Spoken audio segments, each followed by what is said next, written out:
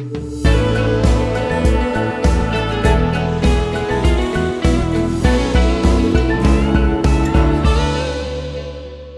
church, so we're going to be reading in Matthew 24.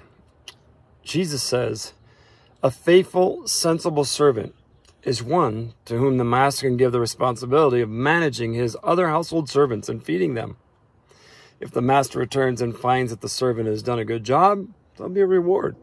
I tell you the truth, the master will put that servant in charge of all that he owns.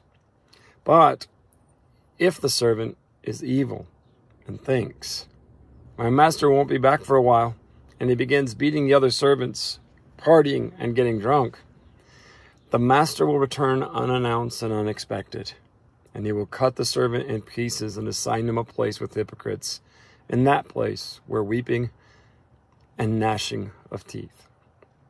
So as we listen to the warning of Jesus, here's what we know. We've been given responsibility. We are stewards of all that God has entrusted us with. He expects us to use it wisely and for his glory and for his purpose. This is not a commercial for you to give money to the church. This is saying to us that we have been given stewardship of everything in life by God himself, and we will be held accountable. Are you being a good steward of all that God has entrusted you with?